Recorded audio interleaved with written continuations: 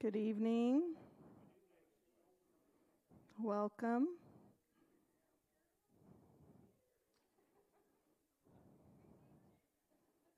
This tired, rainy evening. I'll kind of let everybody kind of gather in.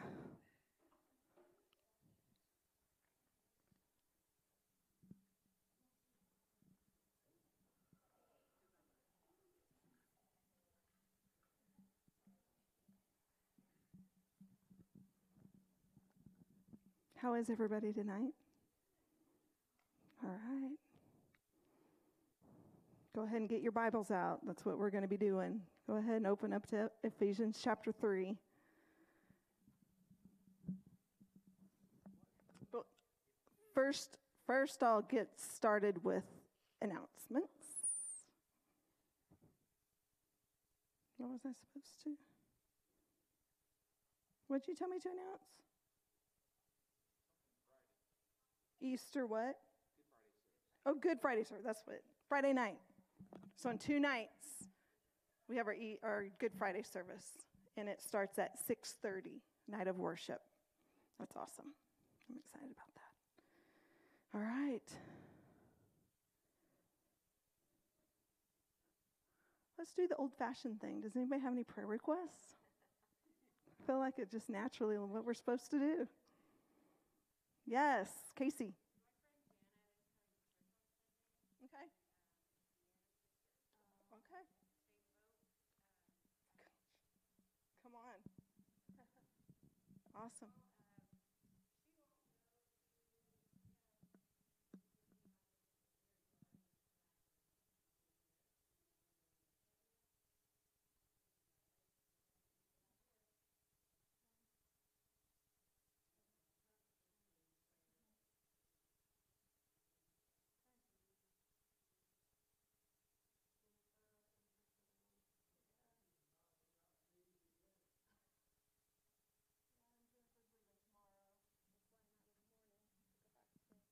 Hawaii. Okay. The Bryan family. Josh and Lauren. Lauren's husband's his best friend committed suicide this week. So, he's speaking at the funeral on Friday. It's been a rough week. He is more than enough. Yeah.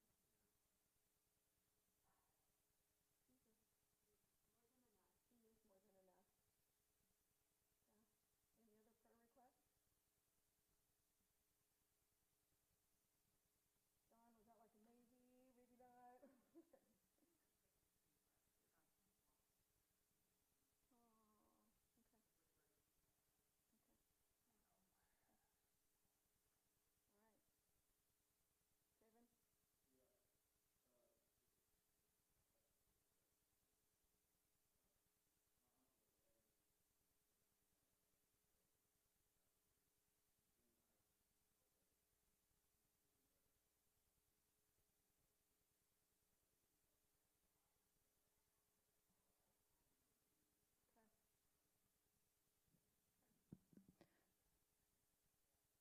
And Mike's sister, this is what we're going to do.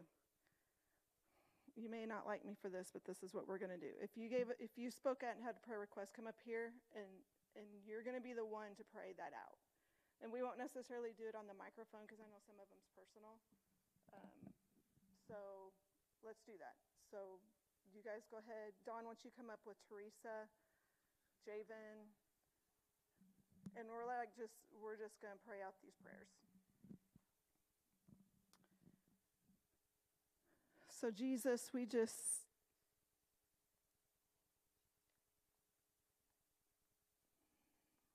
come to your feet.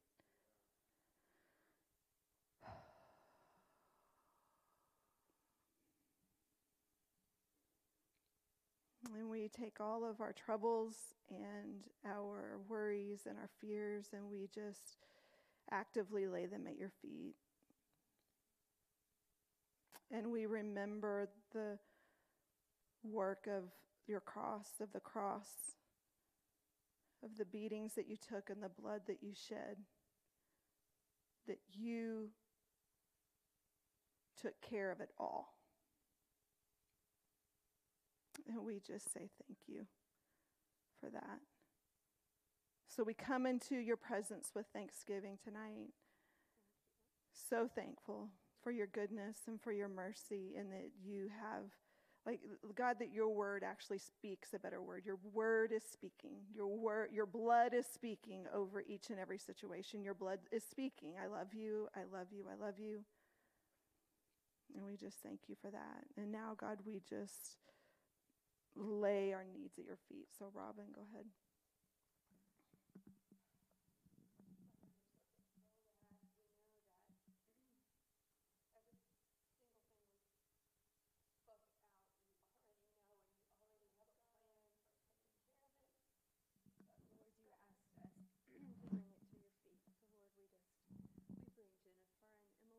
Yes, God. For Sister Jamie, Lord, to your feet in the loss of this beautiful niece, Bethany. Yeah, God, Lord, only you, God, can comfort in this situation. We ask you to comfort, bring peace, and just help them to put one foot in front of the other, Lord, and be with Jennifer and Emily as they fly out for yes, God. Ministry school tomorrow. Lord, we just ask you, Jesus, to go with them and to just shine that light on the path, God. And we thank you, God, for their obedience. We thank you for Jennifer's heart for you and for your kingdom, Lord, for Emily's heart for your kingdom. And we just bless them tonight from this place. Yes, in God. Jesus' name. Yes, God. Amen. Thank you. Father, I lift up my sister to you, Lynn. And she has come to the end of her rope. And all the doctors have given up. And there is no hope.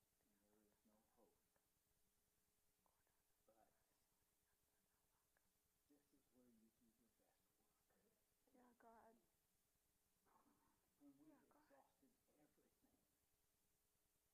We've exhausted all of our resources, all of our hope. This is where you do your best work. Yeah. And we're just asking right now for a miracle.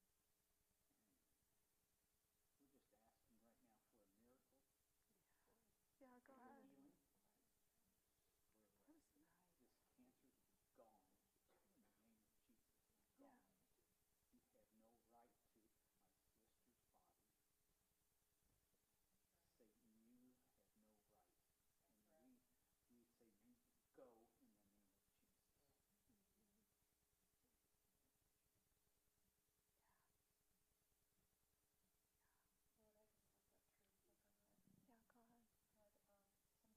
Yeah, God. God, sometimes I feel like it's just too much to lose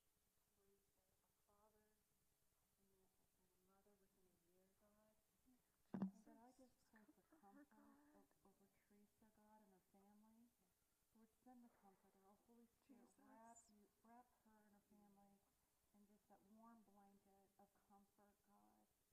And Lord, I just ask, I know I've heard others say that when they lose their parents, they feel like they're orphans.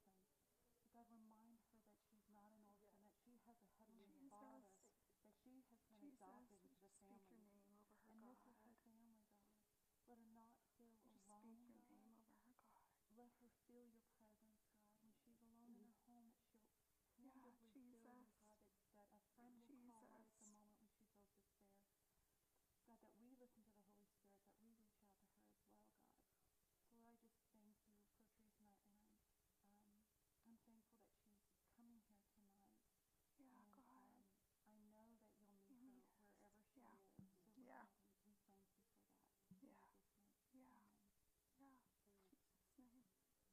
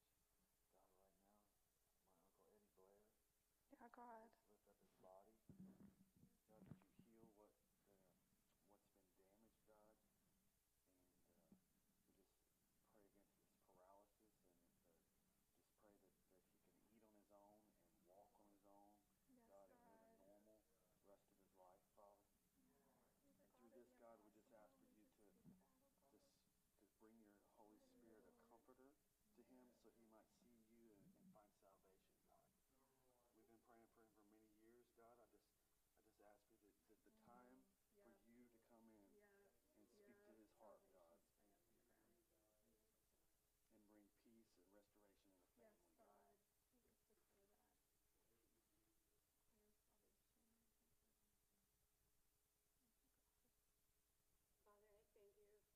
is to me and has been. I pray that you heal her wounds, the deep, deep wounds that are unspeakable. I pray that you deliver her and show her your worth, her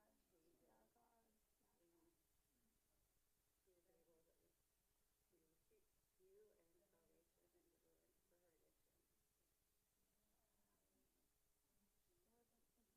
is able to seek you and salvation and deliverance for her addiction. God, we just pray for Jared's family, Josh's friend that passed away. We just pray for comfort for all involved. God, we just cry out for you to show up in such a way that hearts are awakened and souls run back to you and souls be saved, oh God, that there is a wake-up call in this, that there is a wake-up call for his friends, for his family, for those that don't know you, God. God, I pray that you will comfort. I pray that you will strengthen Josh, God, as he steps up to that podium on Friday. And God, that eyes are open, God, that eternity is so relevant in that moment. Do what only you can do, God, we pray. In Jesus' name. Amen. Thank you, guys.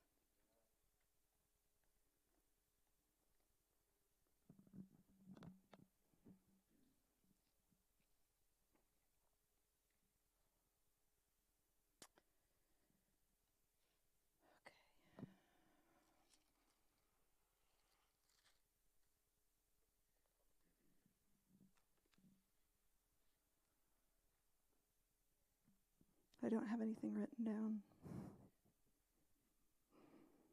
I'm lying. I wrote down some scriptures.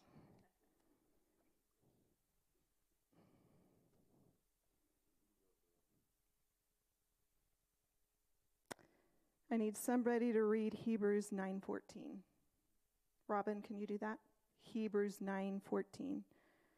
Scott, will you do Colossians 1:22? Jason, will you do, I think it says 2 Corinthians 11:2. Dawn, will you do Song of Solomon 4:7?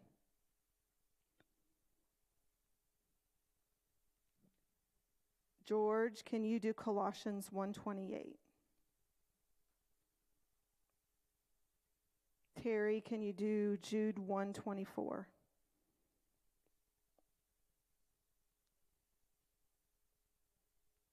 Casey, can you do 2 Peter 3:14? Max, can you do Hebrews 12:22 through 24?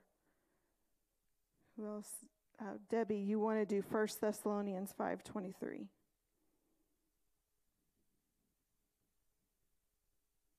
Everybody? Anybody need me to repeat it? I kind of just shot that out there. Do you want yours again? Did I say Colossians 1:28? Jude. Oh, 1:24. Yeah, the next one. Okay. Not yet. Let me gather my thoughts. Let's pray. Holy Spirit, we just ask you to share what's on your heart. And help us to go where you're going and to hear what you're saying. Pierce our hearts with your truth.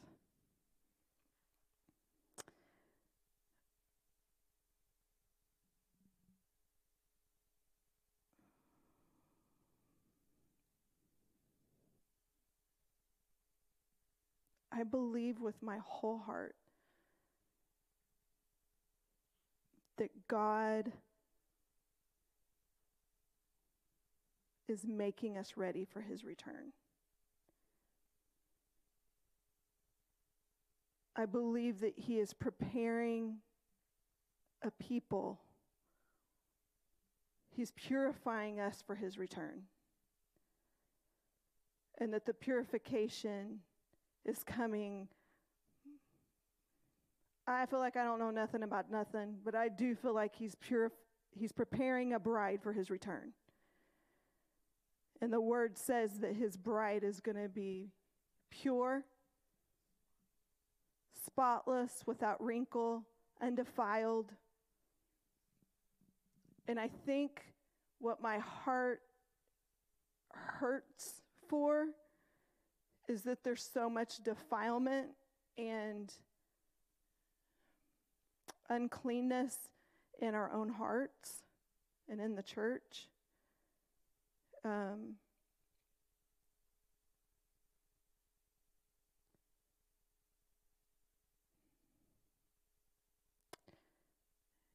And he wants us to address those things in our heart that is hindering his love.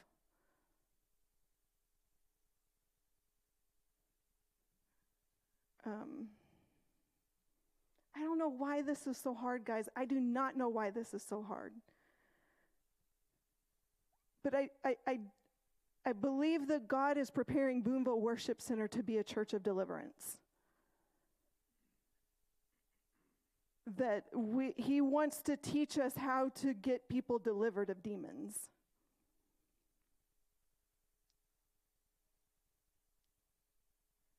He wants to teach us how to help people get healed.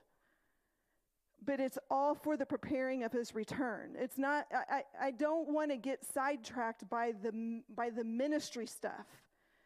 But I feel like there's a precursor to us getting there. Like I have to address the things in my own heart that God wants me to address in my own heart. Are you following me a little bit? Okay, let's read some scripture and then we're going to go from there. So Hebrews 9:14, Robin.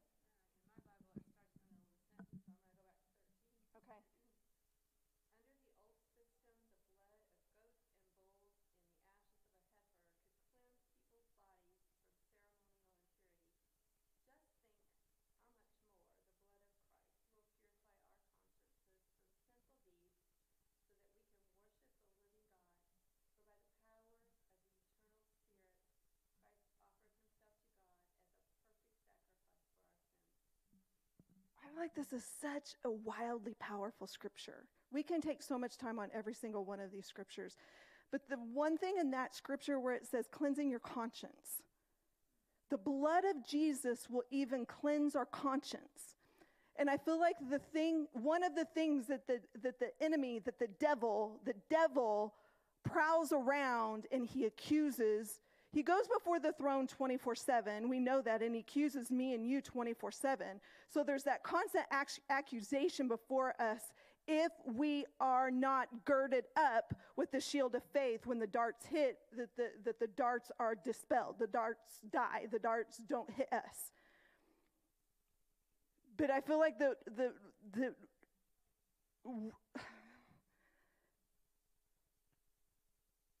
like we have junk coming from us from every single direction. On our phone, on our TVs. Like I'm in the airport this weekend and it's like everywhere in the Seattle airport, it was shoved down my throat immorality. Just walking through the airport. It's like everywhere we go, there's immorality. It's shoved down our throat and we become accustomed. It's like we just get used to it. That's just a side note. I feel like the enemy wants to destroy us by just accusing us and reminding us that we're sinners all the time, rather than us girding up and saying, no, I'm a child of God. So this whole conscience thing, like this whole dealing with our conscience by the blood of Jesus through faith. How wild is it? How wild is it that you are considered righteous through your faith? You're not considered righteous through the right things that you do. Although when we're in him, we walk in righteousness.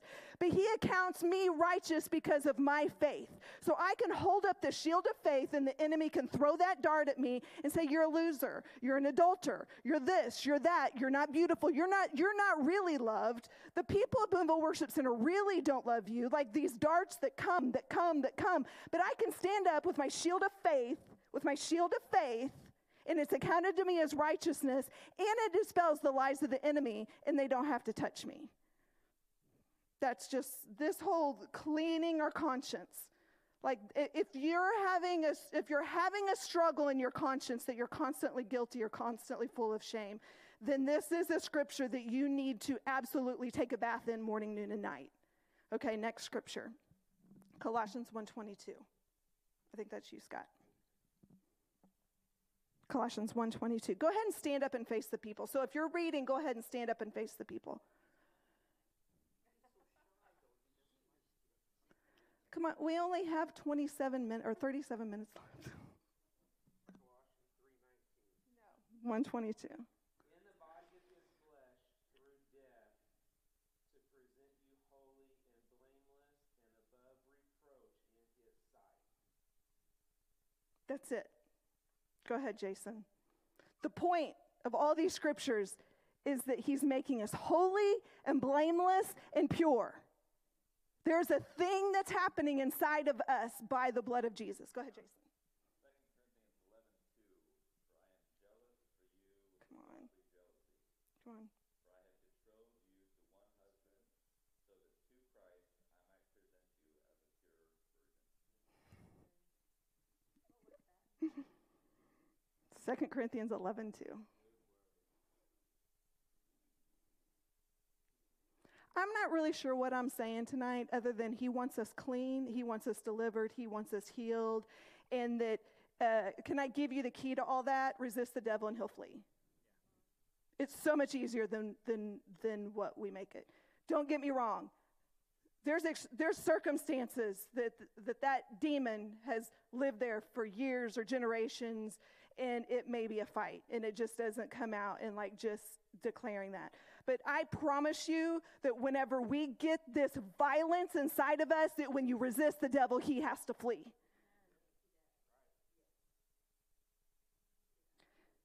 Can I tell you something? I've been listening to a whole lot of deliverance stuff because I don't know anything about it. I feel like I need to learn something about it. So Don actually sent me one of, what's his name? Michael Knowles interviewed a Catholic priest. Fantastic interview. But even before that, I've been kind of dabbling in. The Catholics do have a whole lot of deliverance stuff figured out. And I've learned a lot from them.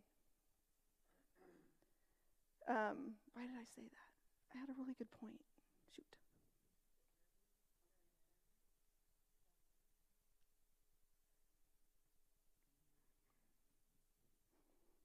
Maybe I should make notes. I done forgot. It'll come back to me if I need to say it. Okay, so who's next? We're going to do Song of Solomon 4:7.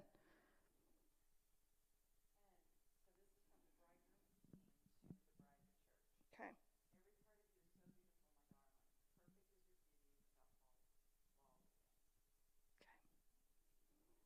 This is just a little plug for Song of Solomon, but did you know in the book of Song of Solomon, not one scripture refers to your sin? Of every word that Jesus speaks to you in Song of Solomon, not one time does he refer to your sin. He says stuff like that the whole way through. The only time sin is ever referred is in chapter 1, and she says, I am dark. She refers to her own shame. But he combats that with truth of her beauty. Yeah, okay, so next, Colossians 1:28. Was that George? All right.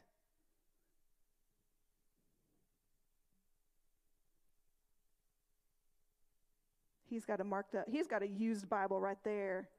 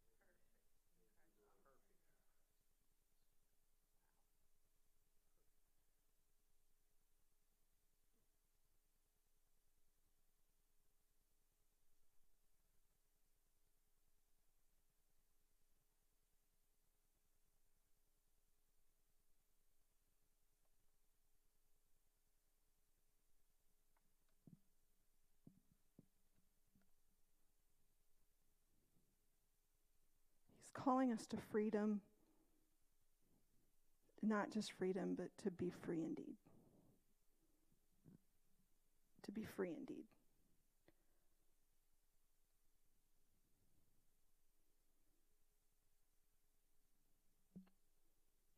Okay, Jude 124. Who is that? Terry. Jude 1:24. Now unto him that is able to keep you from falling, and to present you faultless before the presence of his glory with exceeding joy. I remember what I heard this guy talk about.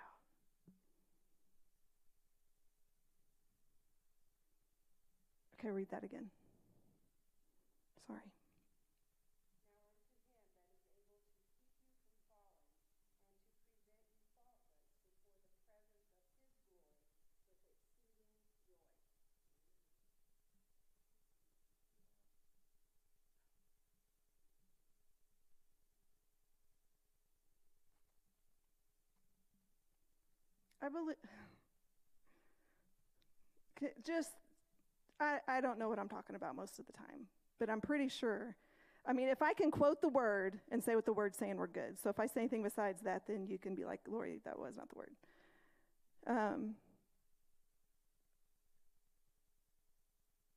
We can walk without sin.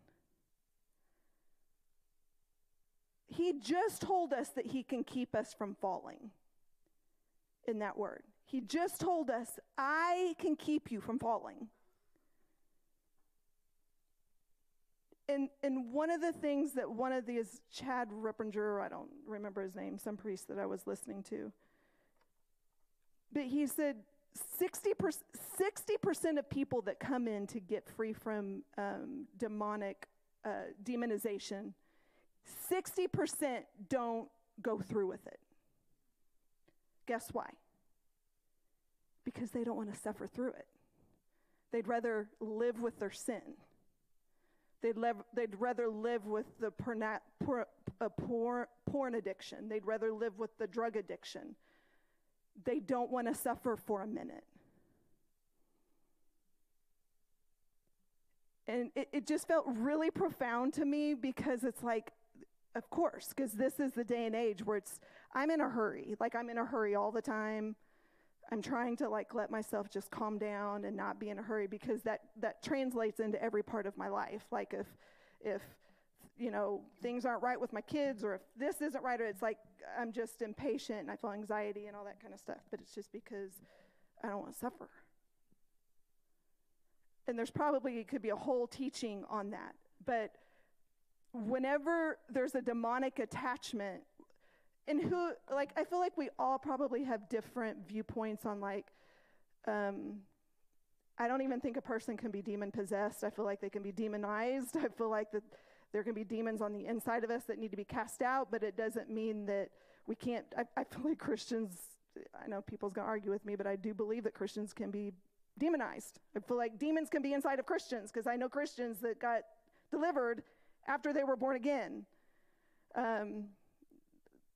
But I also feel like that there's there can be an outside influence of a demon that's just constantly, gnawing at us,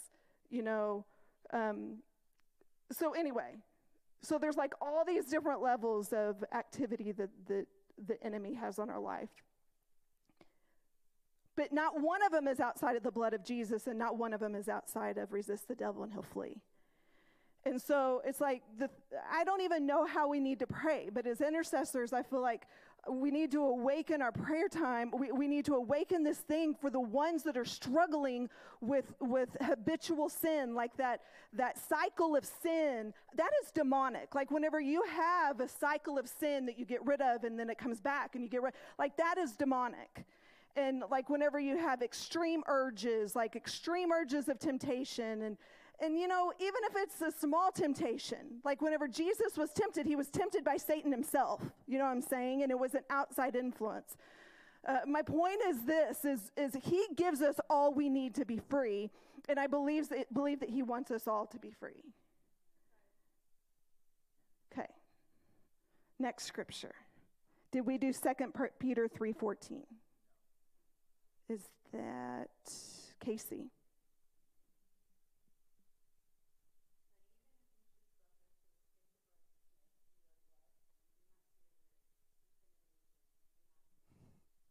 Didn't even know that was the scripture that I was having her read.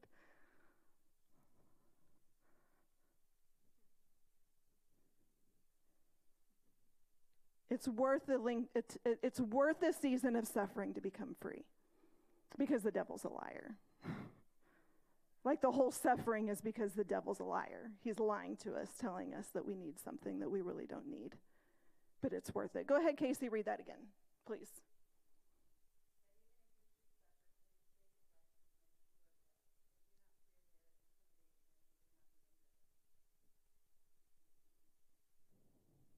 Why? Because we can resist the devil and he'll flee. I want you guys to believe for your brothers and sisters for deliverance. Okay. Hebrews 12:22 through 24. Who was that? Was that Max? Yes. But you have come to Mount Zion and to the city of the living God, the heavenly Jerusalem, to an innumerable company of angels, to the general assembly and church of the firstborn, who are registered in heaven, to God, the judge of all, to the spirits of just men, made perfect, to Jesus, the mediator of the new covenant, and to the blood of sprinkling that speaks better things than that of Abel. I love that scripture. I want somebody to stand up and tell me what the blood of Jesus is speaking over you, because the blood speaks. Everybody say, the blood speaks. Somebody stand up right now and tell me what the blood is speaking over you, or over your kids, or over. I want to hear what the blood is speaking. You need to know what the blood is speaking. Come on. Come on. The blood is speaking salvation over my son Scott. Come on. From sin. Yes. Now. Yes. It's time. The blood is speaking to me that my grandchildren were created for such a time of this. Yes. And that they will walk in his fullness and be Yes. into this world. Yes. Do you guys feel the presence of the Lord? I really feel the presence of the Lord. What is the blood speaking over you? Well, the blood is speaking to me over this list of losers, these prodigals, Come on. to be spoken to by the Lord and brought to their knees and convicted of their sin and turned to the Lord. And Amen. nothing no better than that besides celebrating Christ being risen. Come on. That's right. That's right.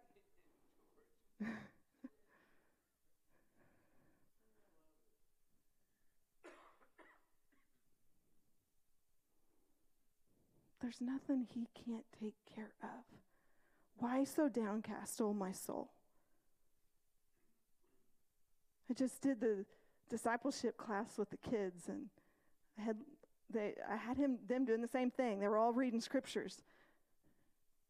And I had Lena reading the scripture, and the very first thing it says, be joyful always. I'm like, what? She said, be joyful always.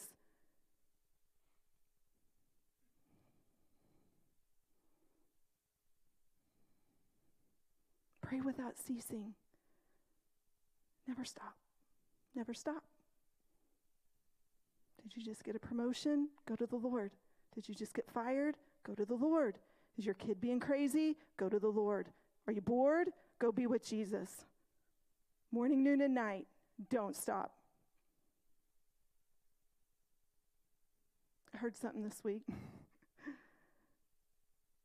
Who posted it? Maybe you all saw it. 40% of people that are in the Word, like 4 to 5 times a week.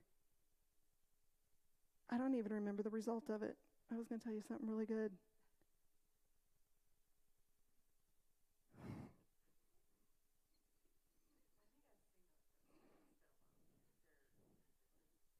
I'm going to tell you this.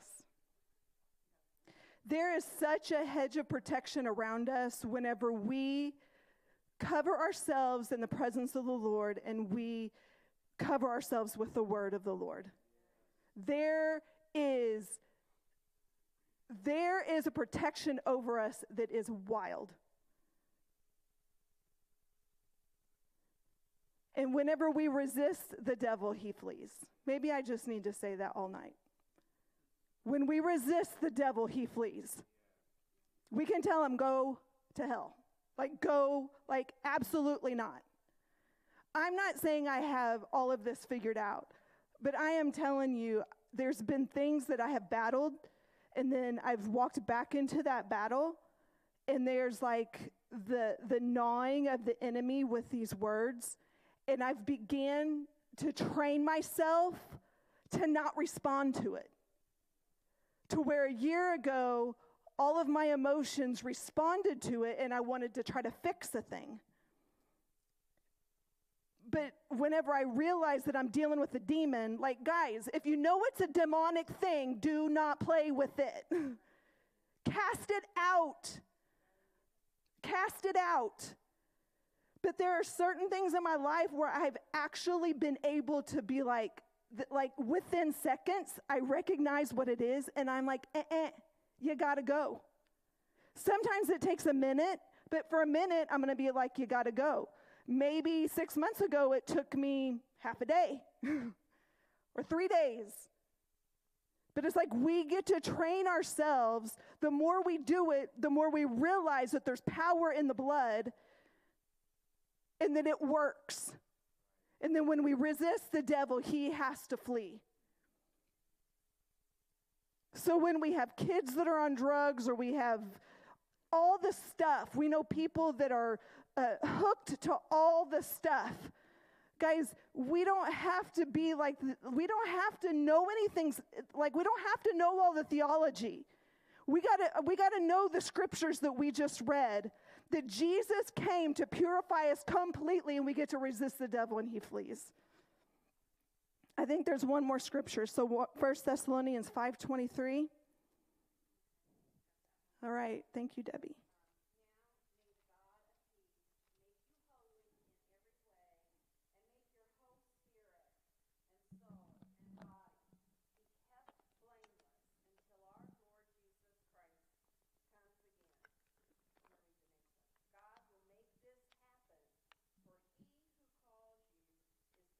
Okay, read the whole thing again. Okay. Guys, read it slow. Close your eyes. Holy Spirit permeate. Now, may the God of peace make you holy in every way, and make your whole spirit and soul and body be kept blameless until our Lord Jesus Christ comes again. God will make this happen. Come on. He who called you is faithful.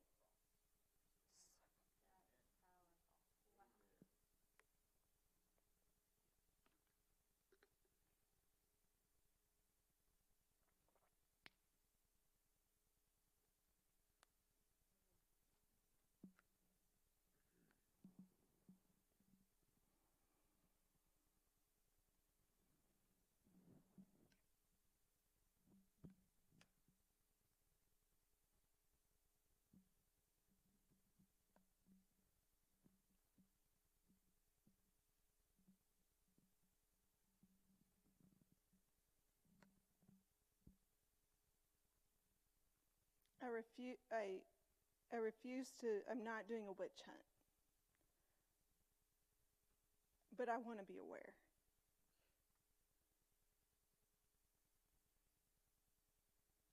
I actually found this exhaustive list of a sign that you're demonized. Signs that you're demonized. And I've read it once or twice. This is purely because we have people coming in saying, I need deliverance. I have people messaging me that aren't even a part of our church that are saying, I need deliverance. And I'm like going before the Lord going, I feel like I don't even want this microphone. Like, I just wish it just does. But I'm like going before the Lord, like, I don't know how to do this, but we have to know how to do this. There's three things that Jesus the three commands that Jesus said. Preach the gospel, heal the sick, deliver people of demons. We're out of balance if we're not doing one of them. We need to stop making excuses that, oh, that's their personality. I'm not saying there's a demon under every rock. Please get my heart, guys. Please get my heart. I don't want to do that. We're not doing that. I feel like that's my struggle with even talking about this, because I'd rather talk about other stuff, but I feel like that God wants us to be aware of what he wants to do through us. I feel like that we know how to lay hands on the sick and they recover. We may not see them recover all the time, but I feel like that we're a people of faith where we do lay hands on each other, and we have faith in the piercing and the stripes of Jesus. And we've seen people healed. I have been healed. Like, who in this room has actually been healed supernaturally by the stripes of Jesus? So it's like, we believe in this. Can we grow in it? Yes. Can our faith grow in it? Yes. Can we expand outside of the walls of the church? Yes. Many of us do. But how many, you don't even have to raise your hand. You can raise your hand. How many I have never delivered somebody from a demon. Not on purpose. Right. I feel like there's been times whenever I have felt that, like, okay, something major is happening right here in this time of prayer. But to say, oh, there's a demon, you got to go, I've never done that before. And I'm not necessarily ashamed. I'm not ashamed to say that, but I feel convicted that Jesus called us to do three things.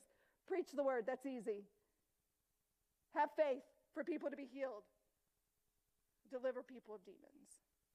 So why am I reading this stuff and looking into this stuff? Because I want to be aware of what I'm dealing with.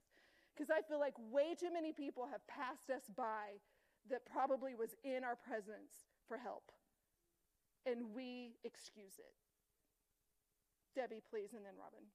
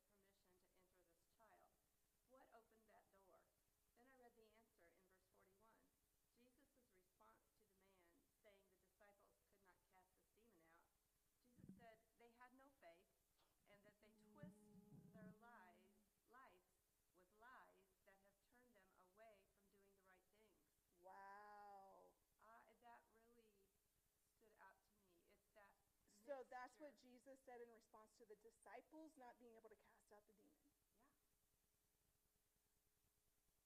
Yeah. Okay, go ahead and. Wow. She said mixture. It just stuck out to me that this is still true. Yeah. This is why we Right. don't cast out demons. I've prayed the prayer, but I don't know that I've ever done it. Yeah. So, Yeah. twisty lies. What are you guys thinking?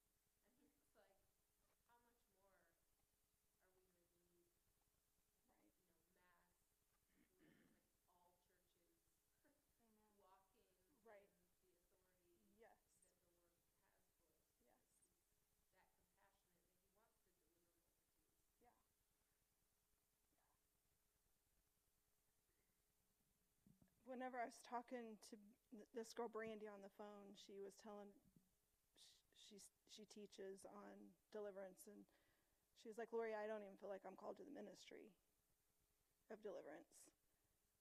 She said, but Jesus commanded me to do it. It's like not even fair for us to be delivered but not give what we freely received. I don't even know if I just worded that right, but it's like,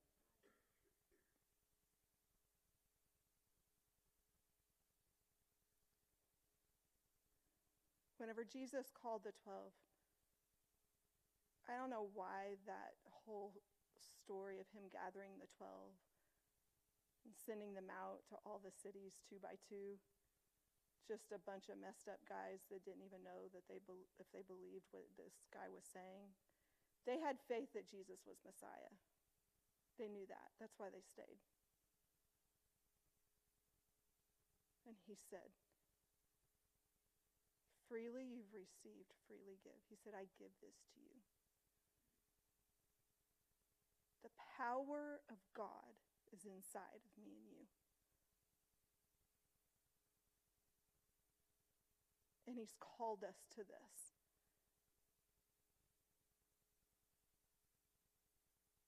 It feels really weighty to me, but I feel like it's not as weighty as I feel. I feel the weight of sin, and I feel the weight of people being stuck. I feel the weight of people being in addiction. Like my heart is so broken for certain people that I love, and it's like, God, help us.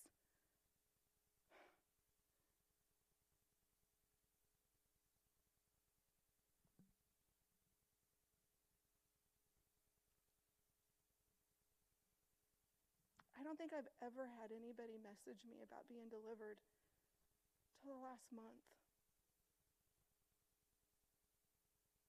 I've had multiple people say, I need help. Or, I need trained.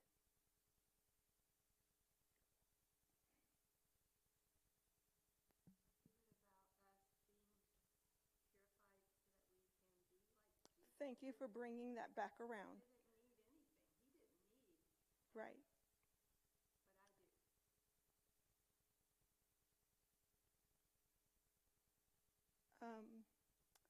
Yes. And I feel like we're all in different places. You know, maybe some of us are just ready to go. We just need the whatever, you know. But some of us simply are bound by the lie that we don't know how to do it. And we're actually in mixture because we don't believe the power that lies inside of us. Like just not believing in, remember the table of the blood and the bread, just not believing it, that he would work that. Like just that is mixture. Some of us actually have sin that we don't want to give up. And I'm so glad that you brought that out because it makes me really want to go back to that scripture because I didn't realize that that's what that scripture said of why the demon wouldn't come out. It only comes by prayer and fasting.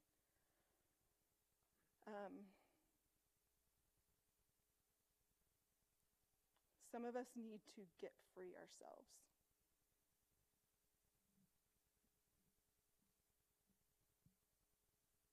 But it's not, I don't believe that it's a condemning thing at all. It's like a joyful thing for people to be like, I want free. Like if somebody walked into this sanctuary and is like, I want free, like everybody in this sanctuary is like so over the top, like, yes, we want to see you free and we want to see you free indeed. And the enemy wants to put it under shame. And it's like, especially those of us who have been here for 30 years, it's like, oh, I should have dealt with that. But God's like, I mean, there is no shame and condemnation whenever we're in him. It is a joyful thing to celebrate what he wants to do in us. So I don't know what to say. Does anybody else have anything to say? Because maybe we just need to take the last 5 minutes and just pray. Is there any other thoughts in the room? Things that I said that you didn't agree with or felt like wasn't biblical? I'm all for it. Do you have thoughts? Well, the only thing I'm thinking about is one of our resistances, I feel like we know we have authority, but I don't think we know we have authority. But Jesus has all authority, and he's in us. So she was talking about this, and I was talking about, one, I think we need to learn to identify what demonization is, because a lot of times we just think, oh, it's the man that was cutting himself and throwing himself in a fire. But we don't see it as the person that's been a chronic addict, right? Or chronic depression, or this or that, or anxiety and fear, like so many different things that we see within the body that they love Jesus and keep coming down here, but there's something that's been attached to them that happened to them or this or that, and we just kind of just, hey, keep going boldly in your faith. But the only thing I was thinking about authority is we all understand authority in a certain realm. Like most of all of us have kids. So I know with my kid, unless you have teenagers, if you have teenagers, this might not work, but if you have, but most of us know that as parents, we could walk up to our teenagers and somebody can say, hey, this needs to stop, or you need to quiet down. And like we understand that level of authority just in our natural identity as parents or what have you, or maybe as a leader or blah, blah, but what greater authority do we have of the one that has all authority inside of us? And we don't have to battle anything when we recognize that. So we just need to learn to step into the authority. And when someone that we love is battling that stuff, and and there's that process of this that people want to be free. But when people say they want to be free, let's say then we have all authority in the name of Jesus and all those scriptures that she's given to bind that thing and break it off in Jesus' name. So I think I'm just thinking for me, one of the greatest things is like I know the realm of my life that I have authority in the natural. Like I can step in authority as the pastor of the church in different things, or in my home, or this or that. But sometimes in the spiritual realm of dealing with some of these things, right? Again, I feel like it's the intimidation of the enemy that makes us question whether or not we have authority at that depth, right? And it's like, no, we don't. But he has all authority, right? He has all authority, and he's in us, and he's given that authority to go forth. And so I just think part of us praying into this and learning this, one is to recognize what demonic activity is, right? And it's not always sometimes it's our loved one that is an addict that we're telling them, hey, stop doing that, stop doing that, stop doing that. No, we need to help them recognize what has a grip on them, get them to agree that they want to be free, and then with them in the blood of Jesus take authority and command that addiction to be broken off of them in Jesus' name. So I just think learning how to step into the authority, and it's just done in Jesus' name. That's just that's really good.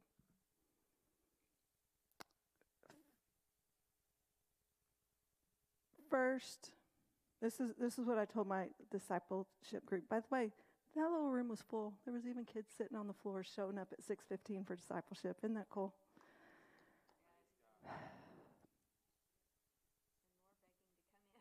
Yes, more begging to come in. So this is what I challenge you to. I know I'm preaching to the choir, but I know how weak I am at times. Every day. This is what I learned from the priest, from Father Chad. He said the people that stay free are people that are devoted to their daily prayer and devoted to their daily reading of the word. That's what I commission you to, and that's what I commission me to. Because our authority is flat because of mixture. And the way mixture comes in is because we don't commit our time to the Lord. Like I said, all I did was spent 2 hours at the Seattle airport, and it was shoved down my throat. It's going to be shoved down our throat everywhere we look. I mean, we know that. So why do we think that Sunday morning worship and Wednesday night church is enough to feed us. It is not. Like, that is a dangerous lie of the enemy. I mean, I told those kids, if you're not spending time with the Lord, commit to 15 minutes a day. But all y'all that are mature, I'm gonna challenge you to a good 30 minutes or an hour a day. Get up early. Suffer. Why are we not getting free? Because we don't want to suffer through the hard stuff.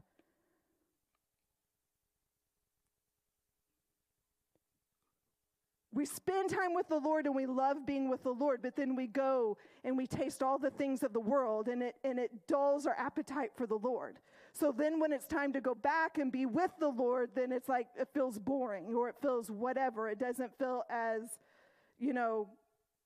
as enjoyable as watching a great movie. You know what I'm saying?